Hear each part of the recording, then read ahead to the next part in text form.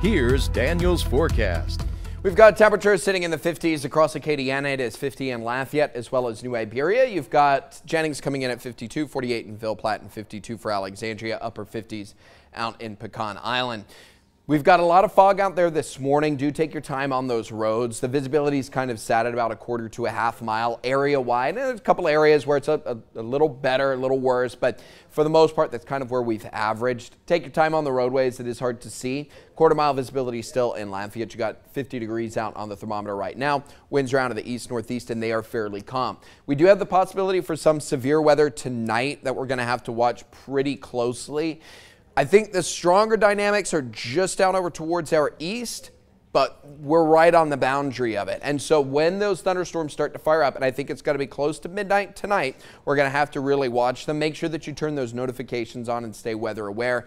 I know that it is incredibly frustrating to try and sleep through a night and you've got warnings that are coming up and it's for different parishes or doesn't apply to you, but it is better to have kind of a restless night of sleep than to not know one of these storms is coming through, because we're going to be watching out for hail, strong winds, going to be watching out for possibility of some isolated tornadoes as well. Let's roll through the model here real quick. Front's going to come through sometime after midnight. I think the leading showers kick off around midnight, and from there maybe 2 to 4, I think, when that front starts to really push its way through the area. By the time we get to daybreak, a lot of this is going to start to wrap up. May still have some showers, but the severe threat will have pushed its way towards the east. If you are going to be eastbound here early tomorrow morning, or you are going to be there if you're leaving tonight or something, going over to the North Shore, staying with folks out there, know that the storm's probably a little stronger out on the North Shore getting into Mississippi. I think that's where the greater tornado threat is going to be, but we're right on the boundary of that, and we're dealing with some of the same kind of dynamics, so make sure that you are paying attention. The good news is that we clear out beyond that. Beautiful weekend coming up with festivals Acadienne. For Saturday's forecast, we're going to be seeing temperatures get up to about 70. A lot of sunshine out there as we all get back to festival after a couple years.